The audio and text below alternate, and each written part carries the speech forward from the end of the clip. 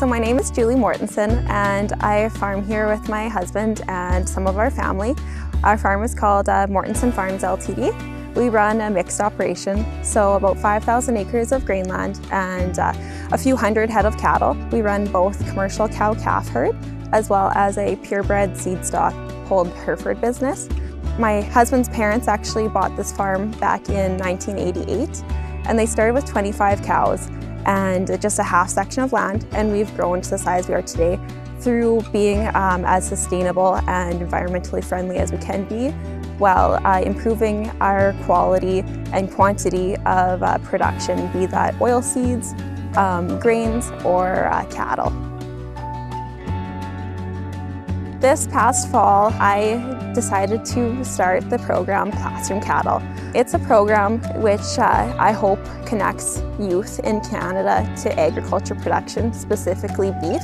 Basically, I use my ranch to connect with students across Canada, and I've let them virtually adopt a calf on our farm. And throughout the course of the school year, they follow the growth and different stages of that calf and learn a little bit about our production practices. So we talk about things like vaccinations, how that calf is growing, what they eat, how we take care of them, what we do with them day to day, and then they also learn a little bit about the other side of the business. So where that calf is going to when they leave our farm and the different uses for it, whether that is breeding stock or meat production.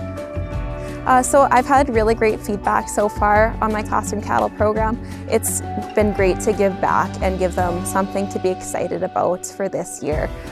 Kids really connect with animals, and so it's great to see them initially form that connection with the animal, and then as we start building on the program, become more involved with talking about the beef production and what that animal's purpose in life is for.